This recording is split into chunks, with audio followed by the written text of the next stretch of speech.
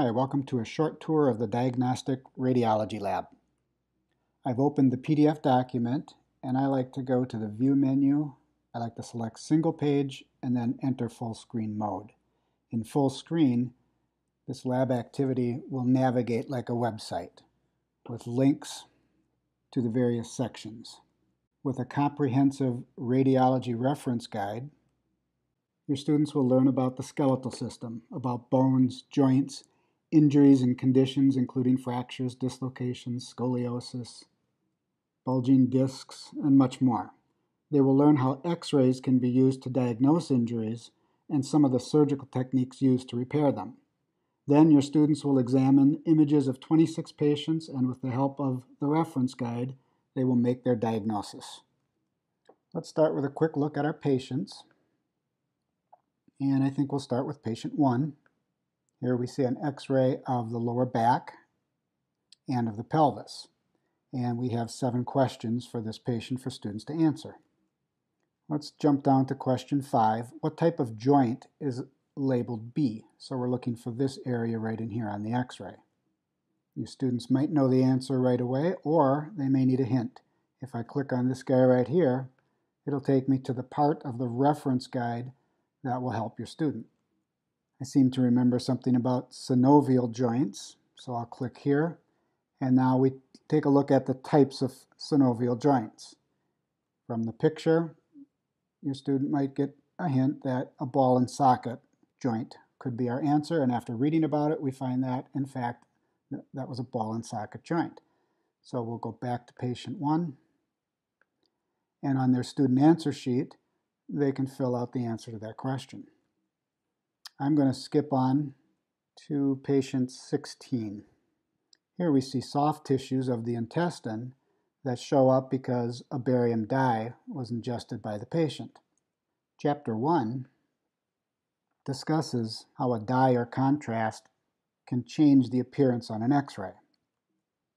So when we go back to patient 16, we can go through and start answering some of the questions. If we look at question 79, most of the vertebrae shown in this X-ray, if we need a hint, we can go directly to the page on the skull and spine, and we can see that the X-ray showed mostly the lumbar or lower back vertebra.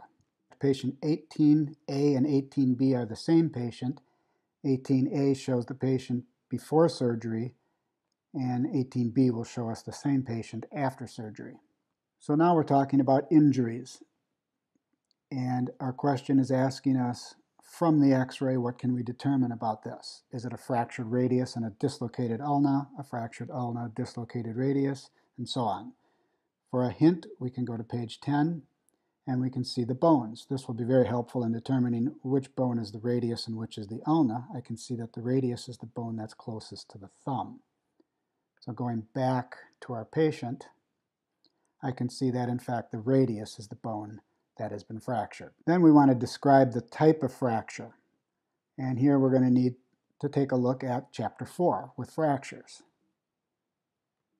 We can start with a general classification of fractures. We can use the little link at the bottom of the page to go to the next page of the chapter. We can see if it's an opened or closed fracture, displaced or non-displaced, complete or incomplete. And then we can try to determine the exact type of fracture. Is it linear?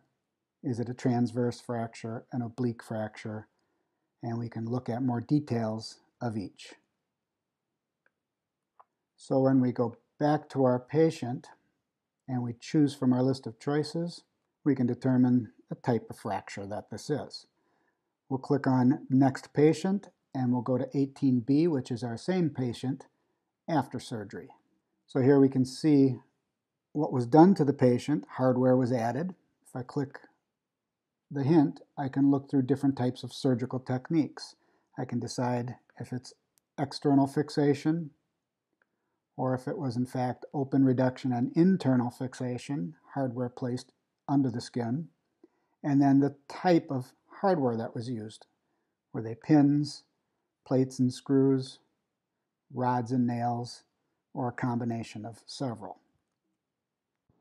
In addition to the comprehensive 55-page radiology reference guide and the 26 patients, There's also a patient survey, a radiology board exam to prepare students by getting them familiar with the content found in the Radiology Reference Guide, and a student answer sheet. From the home page, students are guided to the introduction, where students can read a complete explanation of how this lab works.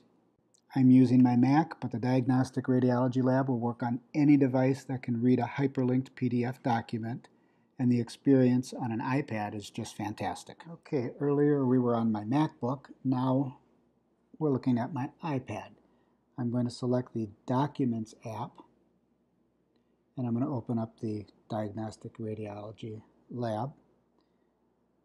And I love the experience that I get when I'm using my iPad. All of the hyperlinks, the intro, the patients, the radiology reference guide are all active. I love the ability to just simply zoom and enlarge on the screen. The detail and the clarity on my iPad is really the best experience that I've had on any device. Well, thank you very much for watching this video. If you'd like to get a better look at the Diagnostic Radiology Lab, you can check my store for the free Diagnostic Radiology Lab Lite, which just takes a few of the components of this lab, but actually allows you, without paying anything, to get a feel for exactly what to expect with the full version. Thanks again.